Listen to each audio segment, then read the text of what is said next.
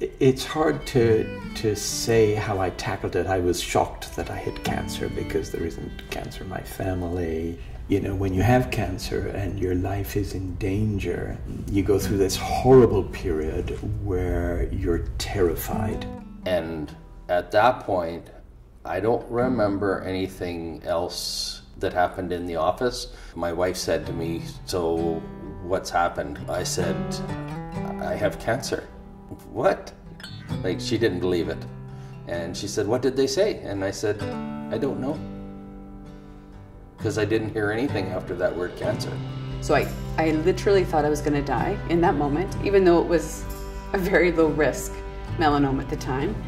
And my dermatologist just told me to go home and look on the BC Cancer Agency website for information, which I really wish I had not done. The melanoma data that was on the website was like 10 years outdated, so we really knew as a family in that moment that we were in big trouble.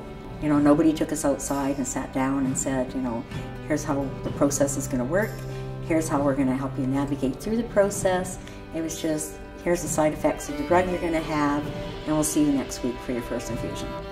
And people were using words like lesion instead of tumor to be nice to me, which, you know, delayed my understanding really what it was. I was actually given a brochure on how not to get melanoma, which was quite redundant, but you know, being a true Canadian, I thanked her and left the office. As everything slowed down at home, okay, I have cancer, what am I supposed to do? There was no cancer center in Prince George. I didn't know anything about cancer. Well, of course, I wanted to know, you know, how does the disease progress? What kind of help is available? What kind of treatments are available? The general answer was, there's really nothing you can do. You just need to sort out your affairs. I was just terrified. When you're dealing with a cancer, that's all you want is something positive.